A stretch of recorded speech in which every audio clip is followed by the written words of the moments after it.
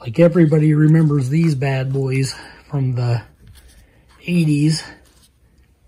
These old school survival knives. This one's actually aluminum, so it's more heavy duty than some of the plastic cheaper versions of it. The compass does work.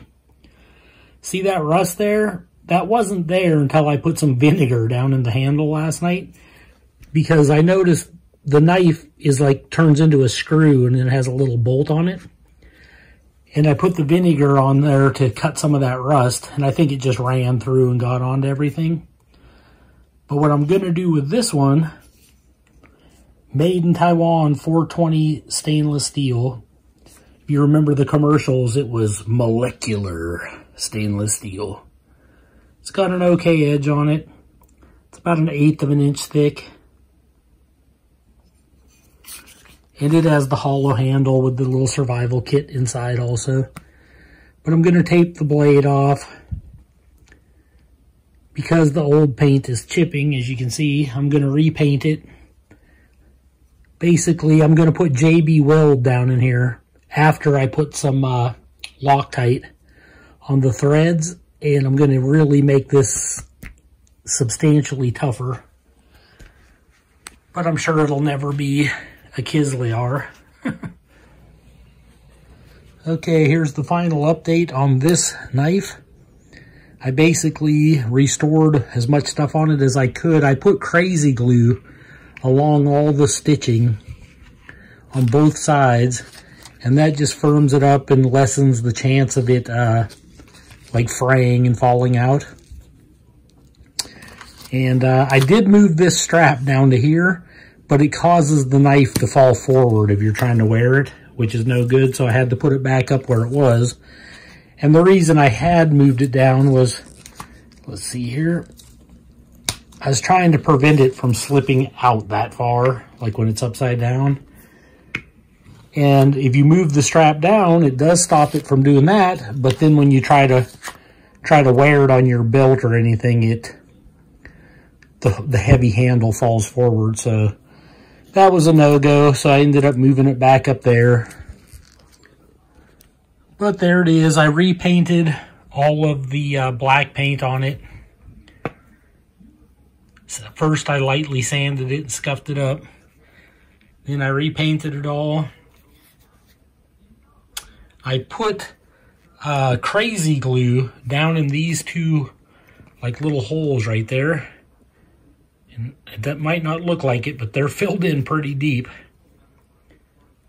And then I put a little piece of Ranger band right there that's working like a kind of like a rubber seal. You can take this little packet out, and I'll try to see if we can see down in here.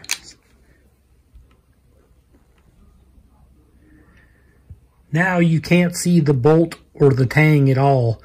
I put a red thread lock down in there, let it dry, and then I put steel stick on top of it. So it's got epoxy down in there. It is really sealed up, and that doesn't affect the survival kit from fitting in there. It all still fits. It's got the wire saw, the old matches, which are all black on the ends. It's just, there's almost nothing left but the fish hooks and it's all there pretty much. I think the sewing needle's in there too, but if I get it wrapped up tight enough, it just kind of twists and goes right down in there. And that's all it has to go. It's plenty enough for this cap to fit back on. Yeah, but there it is. It's got the new paint. It's got a red thread lock on the inside. It's got crazy glue on the outside, and it has epoxy steel stick on the inside. And the old survival kit still fits in it. Nice new paint job. It almost looks new. I took like chrome polish to the blade, and this was used when I got it. It had some scuffs.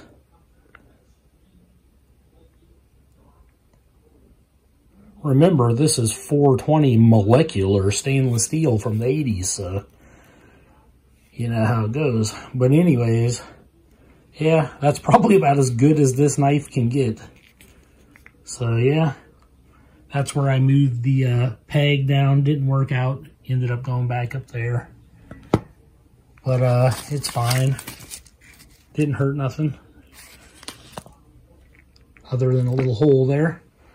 But yeah, you could take these up just a notch just by doing a little customization on them if you like them.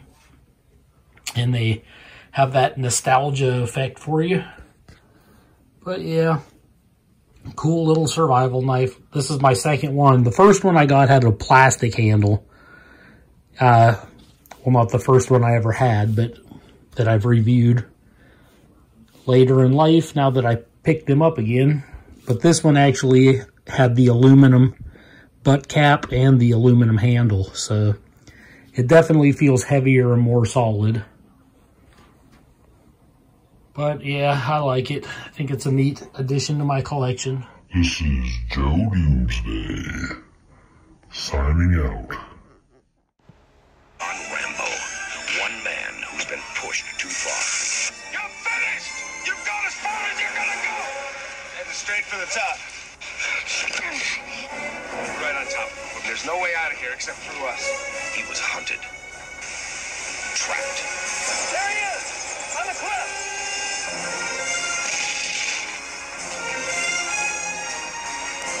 And forced to fight back. Don't push it. Don't push it. I'll give you a war you won't believe. Teasel, you and all your men couldn't handle him before. Now, what makes you think you can handle him now? Because God knows what damage he's prepared to do.